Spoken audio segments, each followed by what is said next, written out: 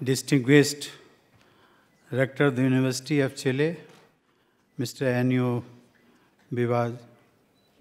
Vivaldi, distinguished members of the academic community, ladies and gentlemen, my dear students, buenas tardes and namaskar to all of you. I bring warm greetings to you from the people and the youth of India.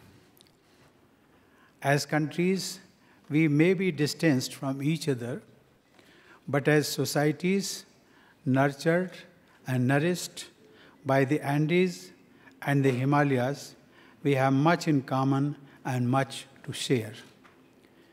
We both have been inspired by each other's leaders and their legacy.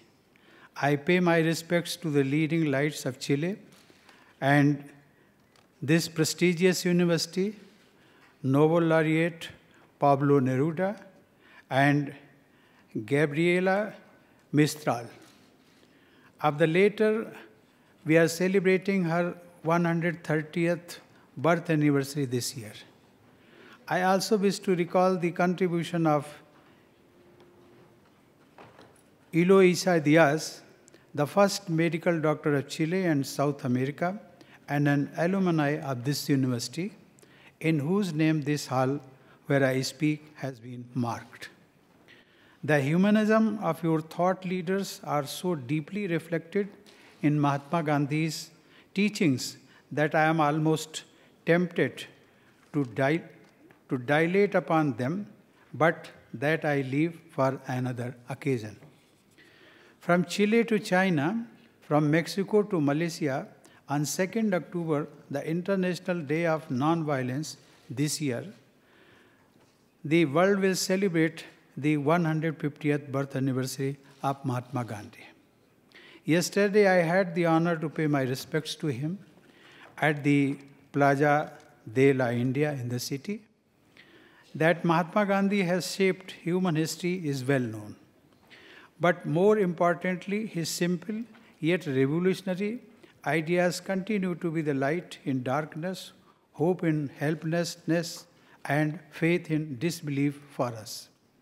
Amid a turbulent 21st century, I consider this occasion to be opportune to deliberate with the future generation of Chile on the relevance of Mahatma Gandhi. Personally, speaking of Mahatma Gandhi is a revigorating experience of reinforcing the core human values that define us, that keep us happy. Today, I invite you to engage with this legendary leader in a creative and meaningful way. My dear students, Mahatma Gandhi, the father of our nation, brought us freedom through a non-violent struggle. His political strategy resting on the moral force, a force that he called truth force or soul force, was unique and novel. His life had several folds, each more meaningful than the other. For me, he was the experimental Gandhi, defying class and race boundaries to go to England for higher studies, the pedagogue Gandhi seeking to integrate the mental and the manual for nurturing the foundations of integral education that sought to combine the head, the heart, and hands of both the learner and the teacher. The creative Gandhi transforming salt into a powerful symbol of mass movement, and the determined Gandhi with his frail body walking through the villages of India with a lamp of truth amid the all-pervading darkness of violence that marked our independence. He was unique in his approach. A close associate of Gandhiji said that the Mahatma combined both Kranti, that is revolution, and Santi, that is peace, in his being. This made him an inspiring illustration of courage and struggle, the courage to retain the clarity of thought and conviction even amid the worst form of turmoil. You would also know that Mahatma Gandhi inspired many others who were leading revolutionary struggles, such as Martin Luther King and Nelson Mandela. Gandhi influenced the activities of freedom and civil rights movements in all 5 continents of the world. His main guiding principle was truth. His life, a continued exercise in discovering and pursuing Satya, that is truth. Hence, the term for his movement, Satyagraha, which essentially means insistence on truth. The tools that he used in pursuit of Satyagraha were ahimsa, that is non-violence. He believed morality to be the foundation of life and conduct, and truth to be the end objective of life. For him, truth and love were same as God, and he sought to realize God by serving the humanity. Mahatma Gandhi belonged to all cultures, and he drew from all religions. While deeply rooted in Hinduism, Gandhi was also influenced by Christianity, Buddhism, Jainism, and Islam, as also by thinkers such as Tolstoy, Ruskin, and Thoreau. He thus came to represent the confluence of all that was best in the East and the West. Ladies and gentlemen, and my dear students, we also remember Mahatma Gandhi for his advocacy of theory of universal love and compassion. On one level, this translated into his belief in Vasudhaiva Kutumbakam, that is, the world is one family. It meant tolerance and openness to different cultures and ideas and the non-application of any judgmental criteria except the criteria of truth. On another level, this manifested itself in his philosophy of Sarvodaya, or the uplift and salvation of all. He believed that all actions should ultimately aim at enhancing the dignity and destiny of all human beings, no matter how socially or economically disadvantaged. The world would indeed be a better place if all of us strove to apply this principle to guide our actions and our thoughts. And it is these principles which form the bedrock of our foreign policy, our initiatives to help and share with those in need, and our sincerest attempts to continuously strive for a world of peace and harmony. Mahatma Gandhi carried his concept of universal love to include living in harmony with nature. He advocated both sustainability and ecological sensitivity at a time when the Industrial Revolution and increasing mechanization were the mantra guiding the world. He promoted concepts which are now enshrined in the Sustainable Development Goals adopted by the United Nations. In our own approach to combining development with environment protection, we have been guided by his teachings. He would say, and I quote, "Earth provides enough to satisfy every man's needs." I repeat, "Earth provides enough to satisfy every man's needs, but not every man's greed." Unquote. Our global initiative to set up the International Solar Alliance and offer solutions for climate change is inspired by these mighty words. Ladies and gentlemen, Chile is a musical society. You as a culture have made music your lifeline.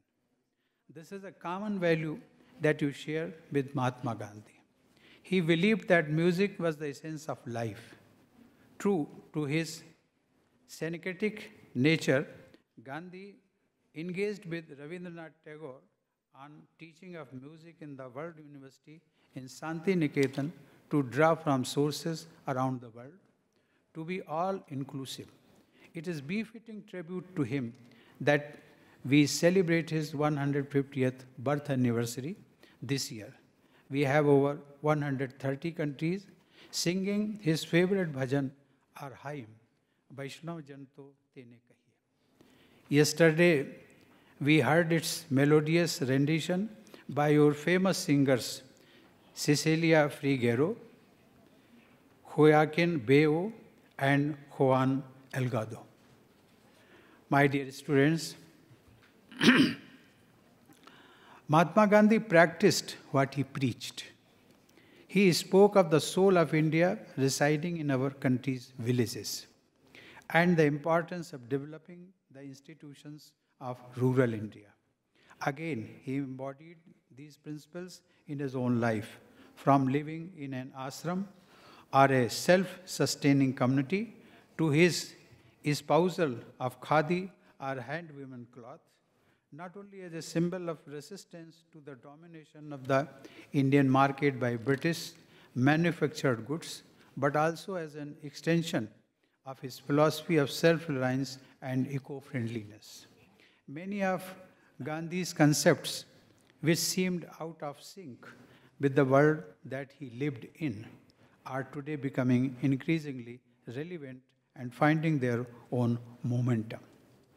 Many of the policies that Indian government follows are inspired by Mahatma Gandhi. From the Swachh Bharat program, with its emphasis on sanitation and public health, and to our fight against climate change. When we strive for gender equality and the uplift of all disadvantaged sections of society, we are following in Gandhi's footsteps. When we advocate the need for harmonious urbanization and develop the rural hinterland, we are echoing Gandhi. He was both a nationalist and an internationalist, and even today, the ethical standards by which we judge our leadership have been shaped by Mahatma Gandhi. His influence, not only in India but on the whole world, was all pervasive. It is no wonder that we call him the Mahatma, that is, the great soul.